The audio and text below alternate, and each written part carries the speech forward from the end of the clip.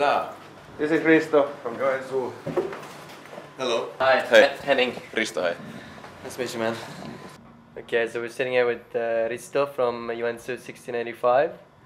First off, the band name. I understand that all three of you are named Joensuu, Yeah, that's true. Yeah. but not all relatives. No, yeah. The other guys, not me, they are brothers, and I just happen to have the same. So it's a surname. common name in Finland. No, it's not very common, but What about 1685? Is that on a historic date or something, or what's? it could be.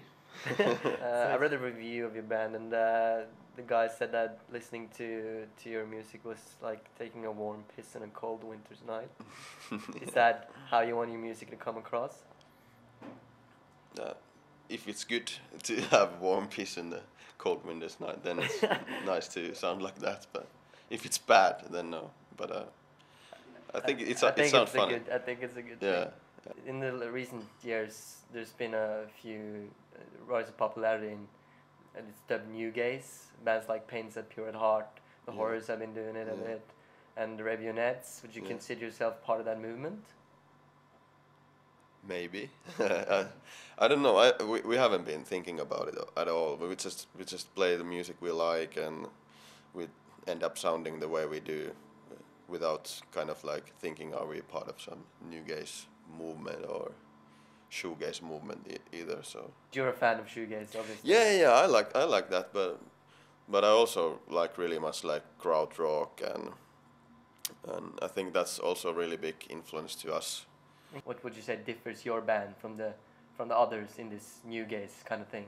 It's hard to say. Maybe we are a bit more kind of jammed, or kind of more long songs and that kind of stuff, especially when we play live. Is it an energetic live show, or would you say you're gazing at your shoes with the back against the crowd kind of thing? Sometimes it's like that, but sometimes it can get a bit more energetic.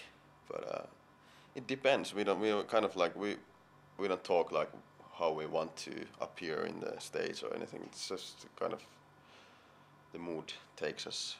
Any new album coming out? Yeah. We are gonna record in the next month. We are gonna go to Österbottnia in Finland, like the middle part of Finland, and to this little cottage, and we're gonna do a record there. And will that atmosphere help create your sound? definitely, yeah, it's a really interesting place where we are going. Are you gonna take a piss in the cold wind tonight? Definitely.